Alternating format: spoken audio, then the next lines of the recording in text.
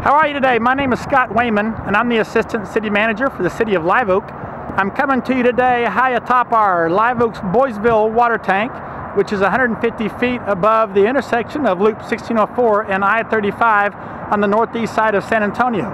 What you're seeing there is the Forum Shopping Center that the City of Live Oak shares with the cities of Selma and Universal City. Directly to the right of that, on the other side of the intersection, is Ashley Furniture and Live Oak's Regal Cinema. Behind that, you can barely make out the Northeast Lakeview College. It houses 6,000 students, the Institute of Higher Education. Directly south of that, you're looking at the residential areas of the City of Live Oak, and off on the horizon you had the Woodcrest subdivision also in the city. Now that real bright light that you see there, that's the roof of Living Way Church, and behind it to the left is the Northeast Methodist Hospital. This area right in front of us, the wooded area, is 112 acres that will someday be Live Oak's town center, more retail.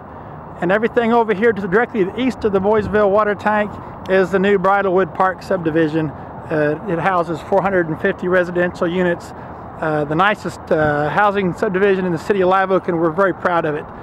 The Boysville Tank is built right next to Randolph Brooks Federal Credit Union's Administrative Service Center. They have two buildings here. And behind it, you see the makings of a really nice shopping center, the Gateway Plaza, which will one day be built out on this entire piece of property here. Currently, we have Cavender Cadillac being built at the location, and one more big box that I can't tell you about, but it also houses Burlington Coat Factory and James Avery. If you're a gambling fan and you love the city of Selma, you can probably see Rotama Park off to the north, and we're right back around to where we started with I-35. I hope you've enjoyed this tour, and thanks for stopping by, and like us on Facebook. Thanks.